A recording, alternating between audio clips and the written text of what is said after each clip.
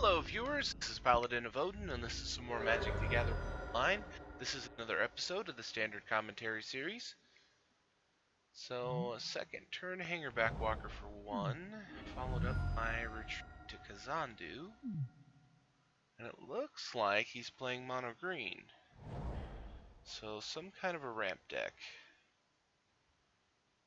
This guy, Sidisi, Brood Tyrant. He hits a Rattleclaw Mystic to get the zombie token.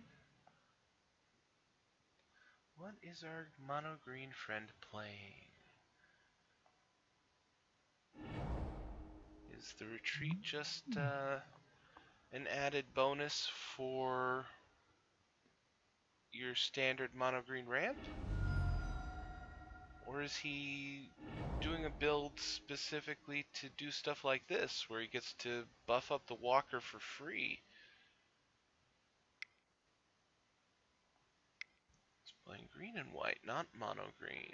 Explosive Vegetation? Wow. This is going to be one big walker real fast.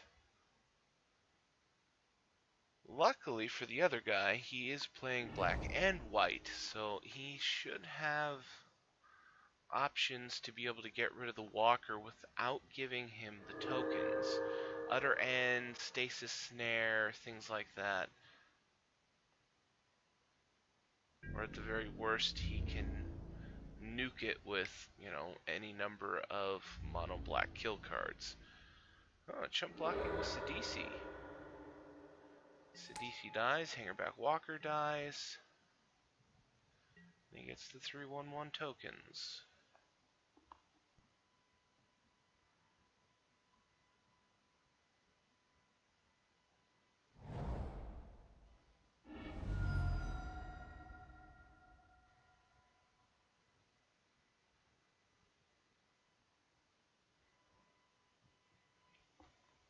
He's got one heck of a graveyard building up. He can delve for a ton of stuff. Can straight up dig through time for 2 blue mana at this point. What's he going for? Bring to light. 5 colors. So what's he gonna grab?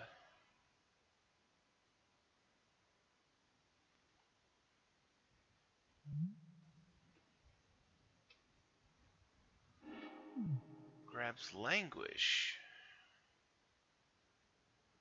Well, that was a quick and easy way of getting rid of everything on the board. And Shrine of the Forsaken Gods gains 2 life.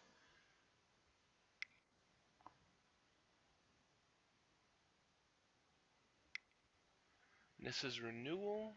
Ooh, wow. It's going to gain 13 life.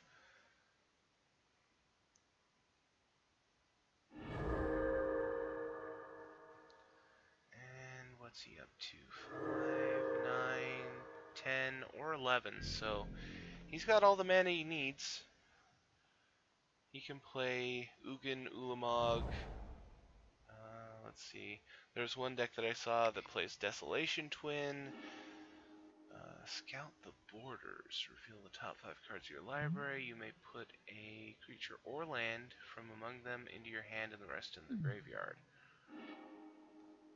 You revealed Necromantic Summons, Green Warden of Marasa, Cinderglade, Rattleclaw Mystic, and Sidisi. And he kept...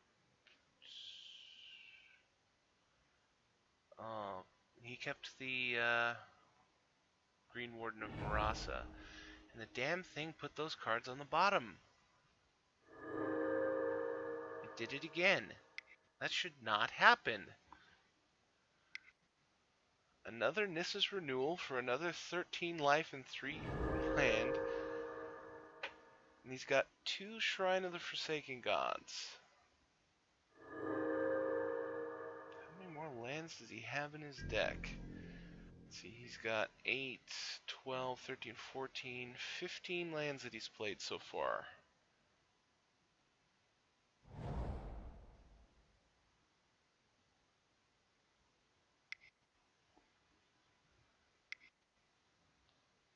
this? Green Warden of Marasa.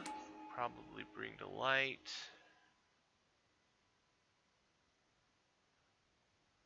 Yep, grabs Bring to Light. It was either that or Necromantic Summons.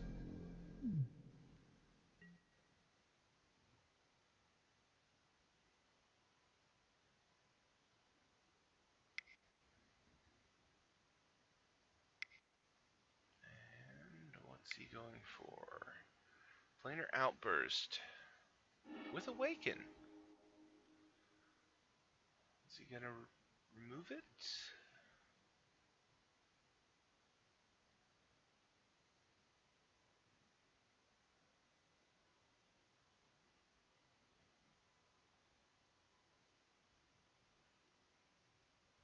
It's an interesting choice. I mean, there's only a couple of things worthwhile in his graveyard right now. Necromantic Summons wouldn't be bad, but he could only get Sidisi back. He could get Languish. He could get Sidisi. I don't really see a point in getting Rattleclaw Mystic back.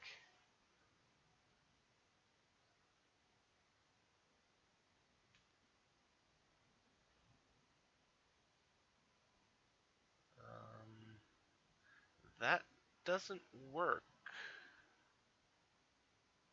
Or was there a second Green Warden in his graveyard that I didn't see?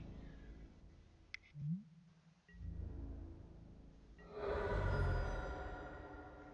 Marasa dies, you may exile it. If you do, return target creature. Okay, so he chose to leave the Green Warden, which he has ways of getting it back. Bring to Light for 4.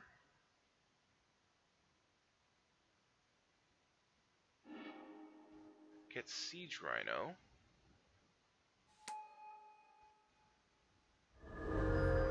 Bring him back up to 13, and he'll have a blocker to deal with the 4/4.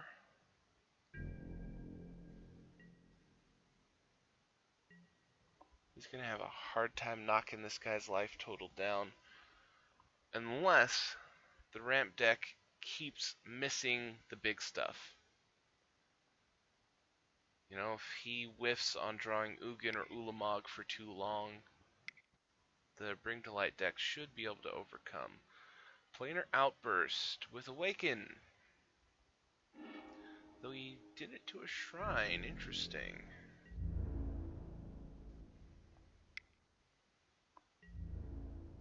Gets in for 8. Takes him down to 5. And retreat to Emeria.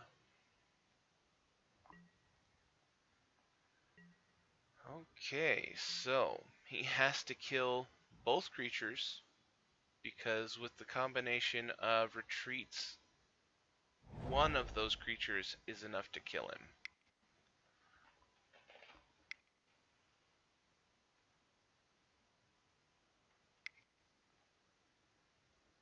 And Bring to Light for 4, probably Languish. It's the easiest way to get rid of both of those creatures. No, he grabs Sidisi?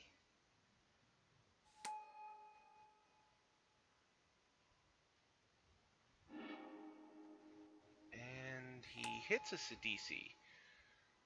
So he gets zombies. Gather the pack.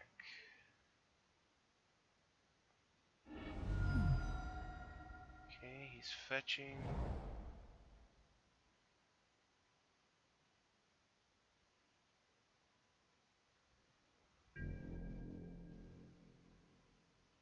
He has the possibility of 4 mana to do with on this next turn.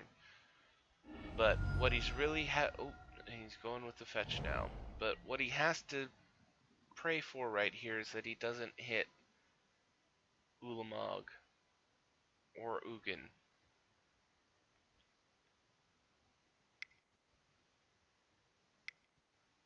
Planar Outburst. I think that's the game.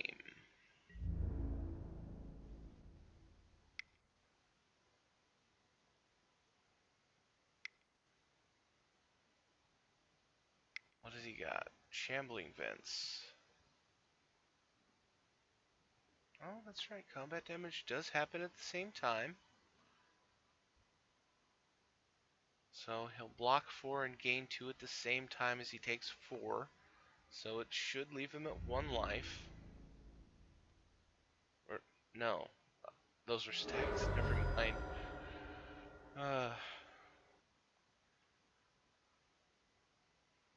Hmm. I have to admit, he had a lot of mana and he was able to bring to light a couple of times. And, with all the things that you can search for with bring to light, you would think that he would have had the tools he needed to take this guy down. But then again, you can't really account for 3 planar outbursts with Awaken. But this video is pretty long, so I'm going to end it here. That was 5C Bring to Light versus Selesnya Ramp, is what I'm going to call it. So, if you liked what you saw, hit that like and subscribe button for me, and I'll see you in the next video.